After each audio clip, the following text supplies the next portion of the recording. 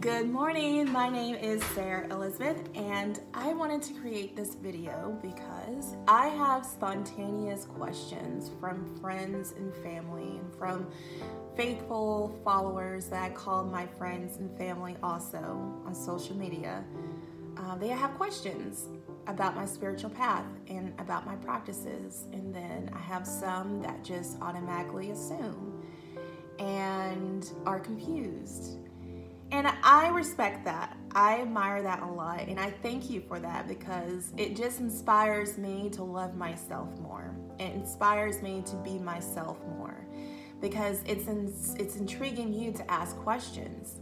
I hope my energy is felt through this video because I can say wholeheartedly, whether I have a roof over my head or not, that I am free, that I am abundant, and I am as He who has made me, holy lovable.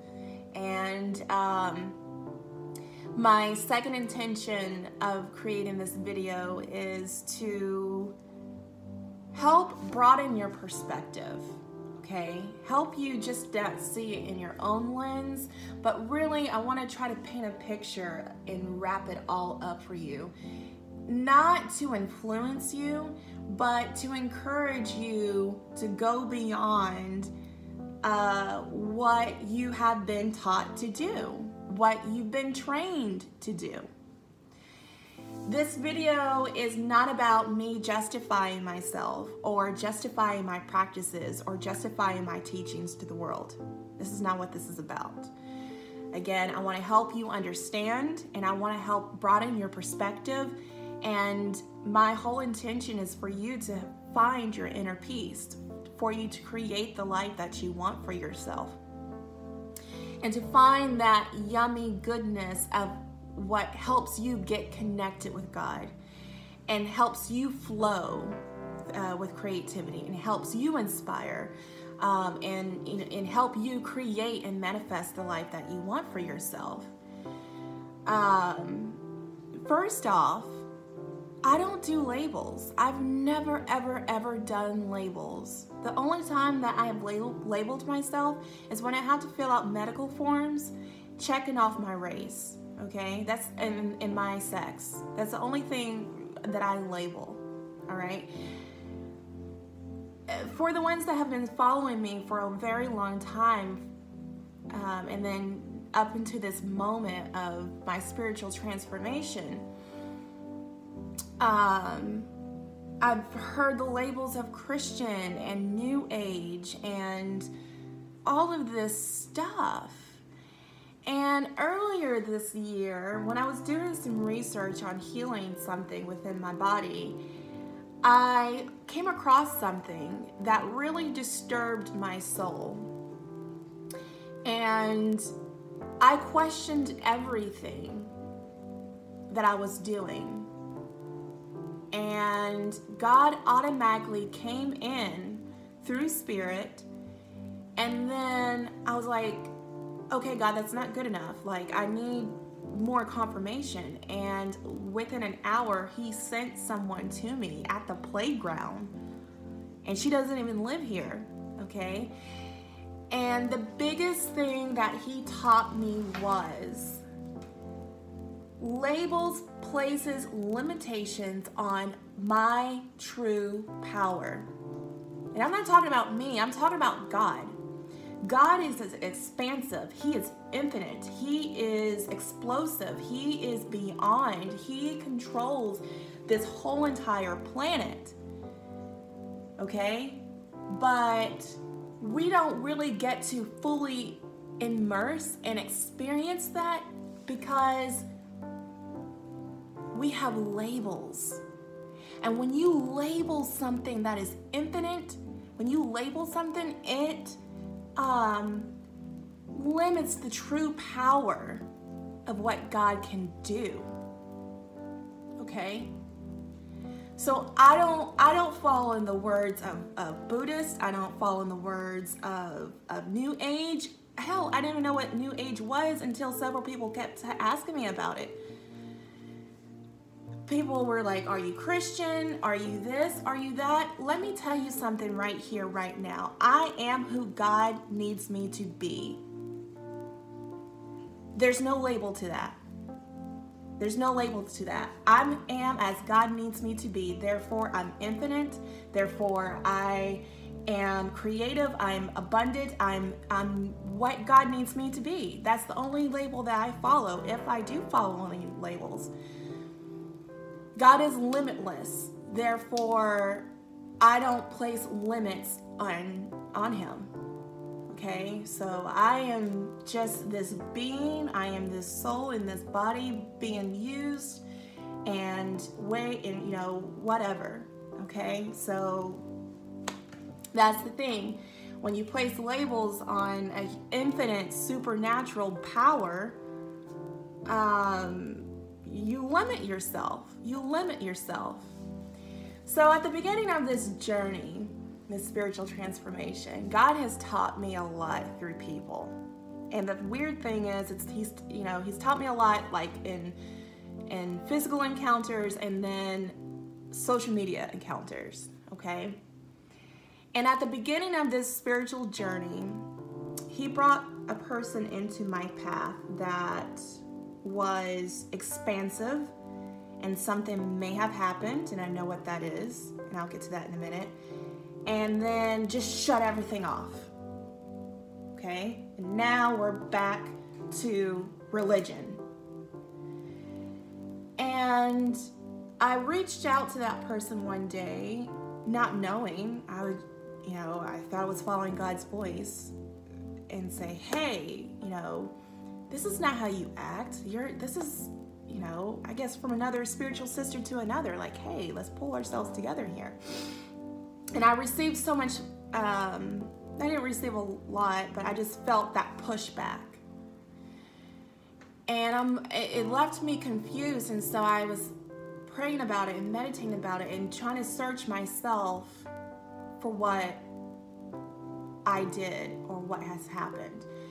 And God used that moment to teach me, if you do not keep me centered in every single thing that you do, and every single practice that you do, and every single teaching that you do, and everything that you do, if you do not keep me centered, if you take Tylenol and don't pray over it first and infuse it with my power first, keeping me centered, if you get a crystal and say, oh, this crystal saved my life, then, hold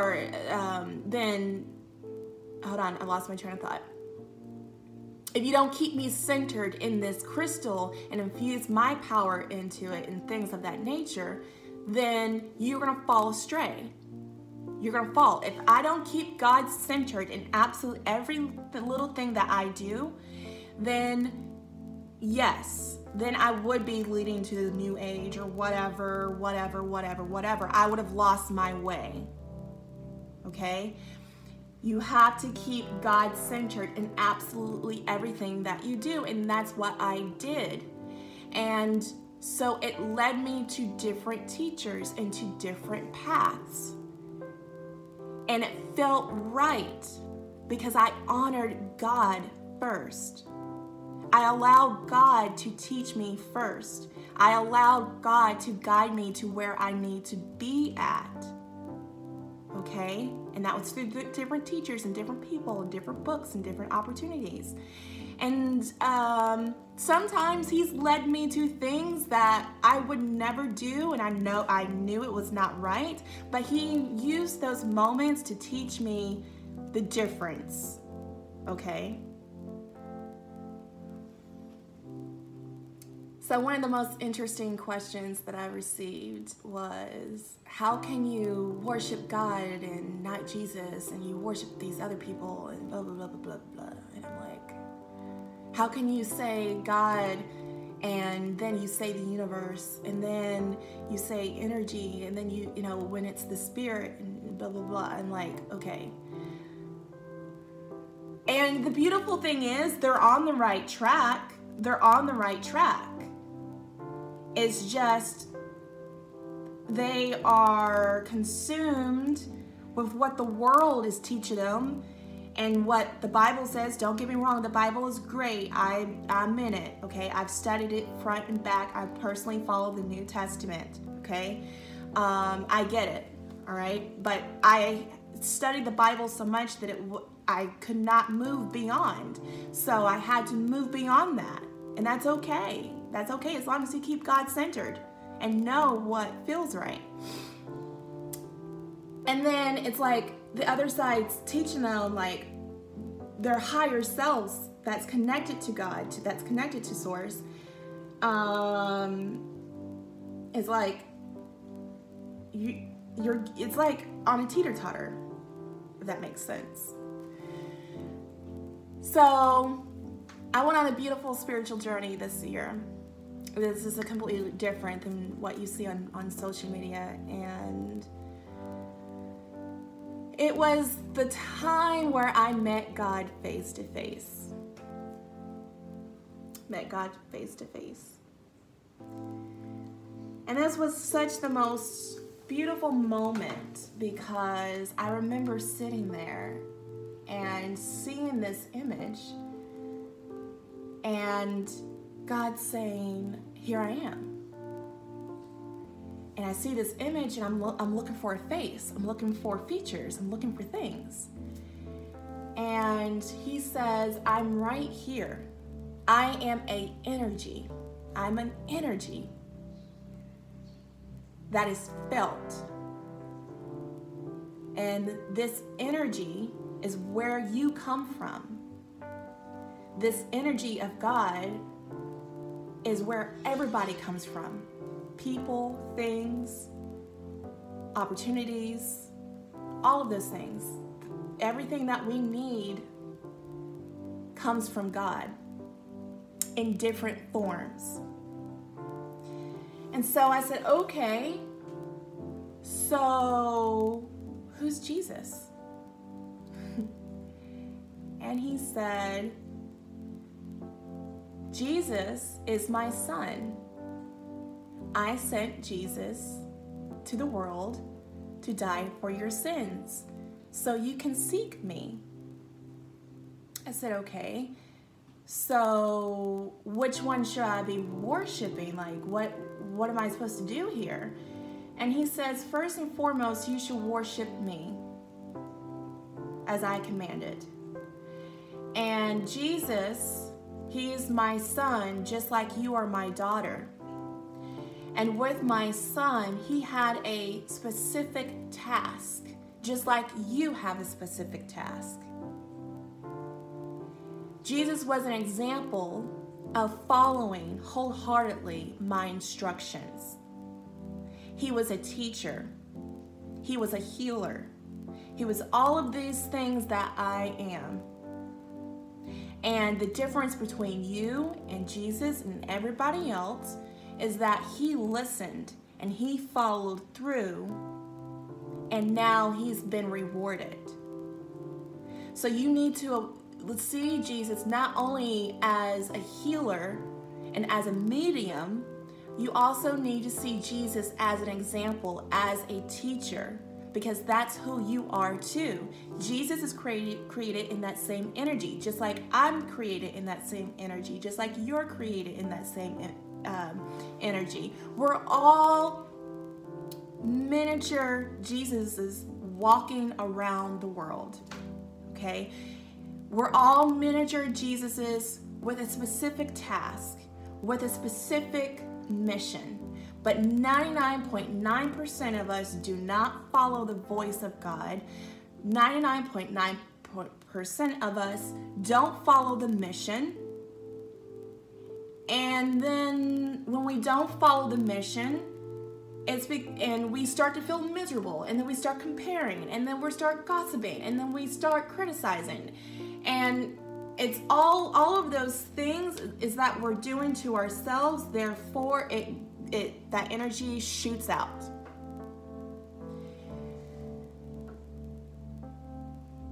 God is an energy. I'm created from that energy. Okay? So I honor God first and foremost. I honor Jesus second because he is my teacher.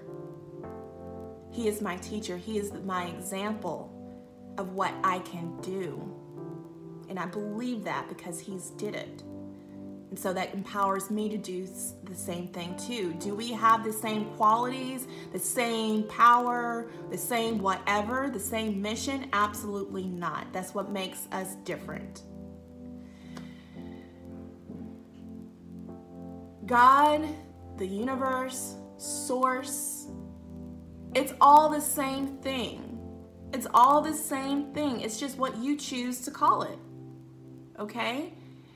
And you have to open up your mind just a little bit and understand that just because I say universe, yes, I believe in the universe, but I don't always call God the universe because I'm being mindful of who I'm speaking to, because there's some prick out there that has tarnished the name of God. So God says, use whatever word that you have to use to draw people near me. I'll do the rest.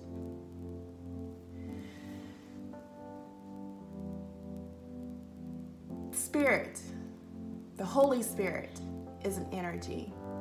Everything is an energy that is felt. You can't deny that. You can't deny that.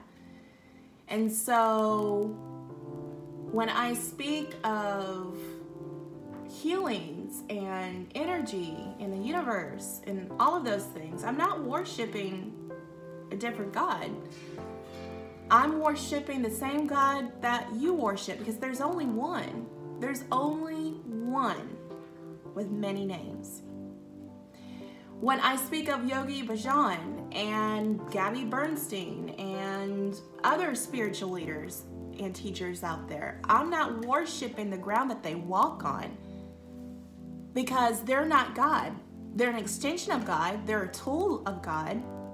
They're teachers of God, and that's it. Thank you. Thank you. Thank you, Jesus. Thank you, Gabby. Thank you, Yogi. Thank you, Muji. Thank you, whoever, for showing me, for allowing God to speak through you to speak to me. So I practice what I practice because it connects me straight to God. And I had to break certain mindsets, certain teachings. I had to really break away from churches. I had to break away from religions. I had to break away from certain people to find my own. And I kept God centered the whole entire time. And I am so happy. I am so happy. I have been all over the world. I am healed, and I have the power to heal others through God. Sarah doesn't do it. Sarah doesn't do it. And please trust and believe. If you've been my client, if I've worked with you, I'm not looking for an ego boost. All glory goes to God. I can do what I can do because God gives me the power to do it. So you can believe in God yourself. And that's the most beautiful thing.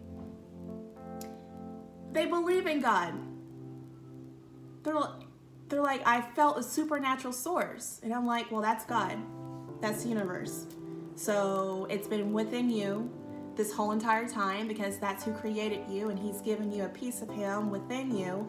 And this is a divine moment for you to wake up and to realize that, like Marianne Williamson said, you are powerful beyond measure. Start breaking from everything else and move beyond what you have been taught to stay with, and find God on your own. And when you really open up to God, or take encouragement from other people, and start delving and diving into what is meant for you, what that God has intended for you, yeah, you'll begin to make a video like this one day, inspiring people to think outside the box, that it's okay that we are working with what we're working with to help us stay on track. We get it, but we are moving forward. Prophecies are being fulfilled. People are really trying to seek. People are really hurting and wanting to expand, and they don't know how to do that because that is a sin. You can't meditate because that's a sin. Well, it all started back in the Bible that Jesus sat on a mountain and meditated. Peace, be still. So, if you noticed, if you start diving into spiritual teachings, you'll know that God's speaking because it all started with the Bible. It all started with the Bible. And then people learn how to tap into God, just like I've learned how to tap into God and channel God for myself and for people that I help. You'll receive the same information. The people that write these books, there's a comparison, just in different words, mixed in with a dash of opinions. So, I pray that this video has inspired you and to help you open up and answer some questions that you guys may be wondering. And I will see you guys soon. Peace, love, and radical blessings. Sat Nam.